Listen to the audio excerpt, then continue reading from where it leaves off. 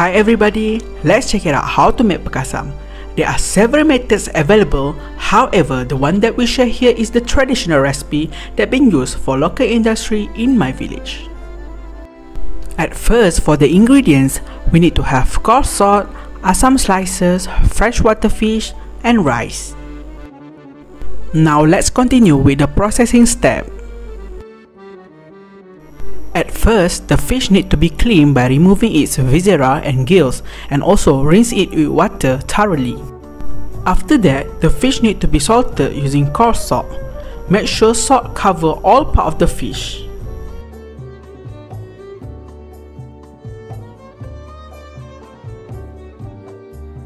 Then put it in a closed container and add salt some more.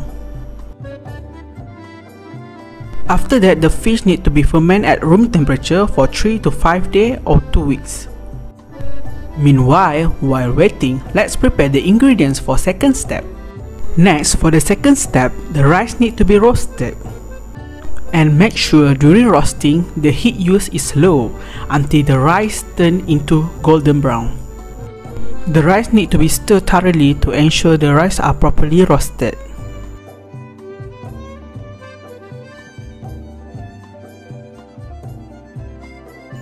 After the rice been roasted, it need to be grind into a small particle size using electric grinder.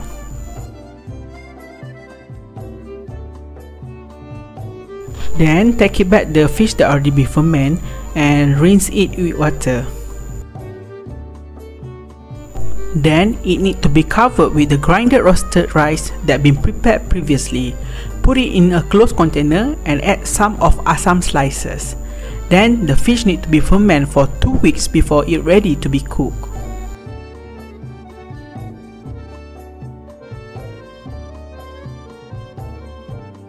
Ta-da! Here the result of our pekasam after 2 weeks. Finally, our delicious pekasam is ready to be fried.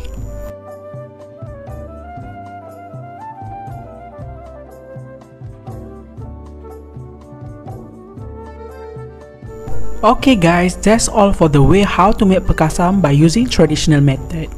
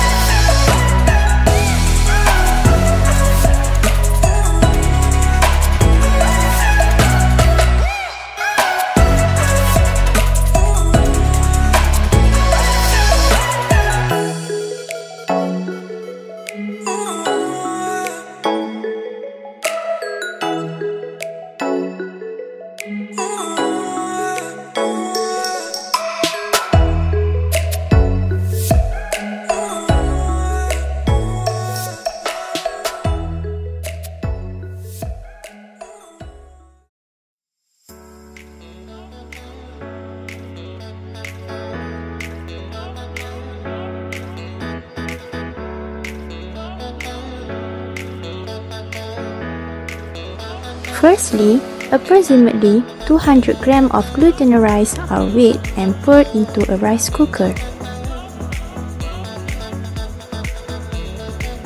Then, rinse the glutinous rice using tap water.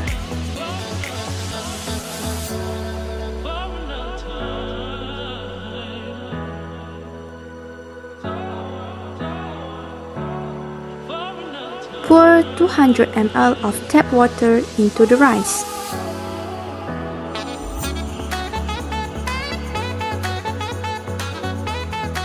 And then, cook the glutinous rice using rice cooker until it is fully cooked.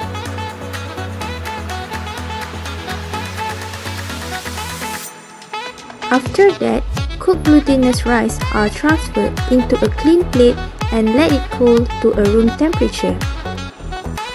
Take 1 teaspoon of ragi into a sieve and squash it into a powder. Next, sieve the ragi thoroughly onto the cooked glutinous rice.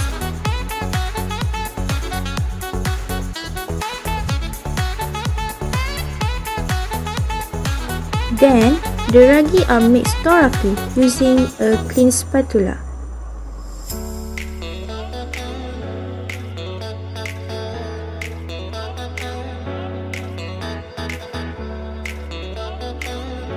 After it is well mixed, put a spoon of glutinous rice into a banana leaf and wrap properly.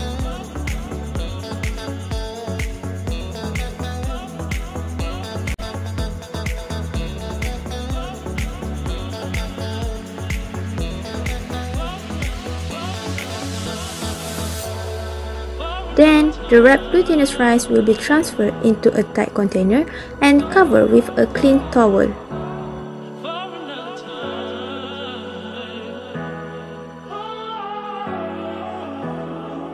Lastly, leave it into a room temperature and let it fermented to 2 days.